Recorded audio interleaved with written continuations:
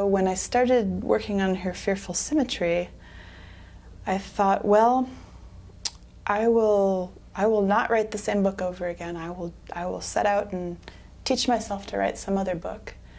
And so certainly it is different, and I have thought a lot about the technique of what I was doing. But I think that the things you have to say are essentially the things you have to say. You can't just change channels on that and become a different person.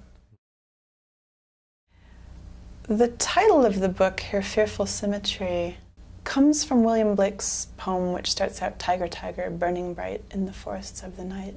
And I've always loved the poem, but also I was looking for a title that would express the doubling and twinning and opposites that are essential to the theme and structure of the book. I had decided it needed to be in London because that's where the extra cool, fantastic cemetery, Highgate, was.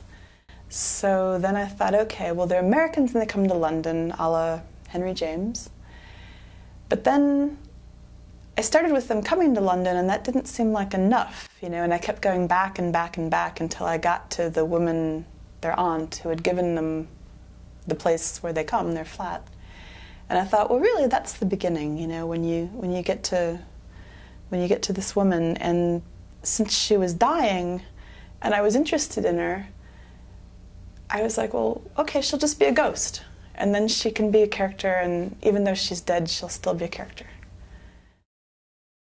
I empathize with all my characters in various ways, and they all have something of me in them, and I understand why they do the things they do, even if I don't know that I would do that thing. And for me, what fiction is all about is kind of exploring different situations and presenting your characters with these hazards and challenges and seeing what they do.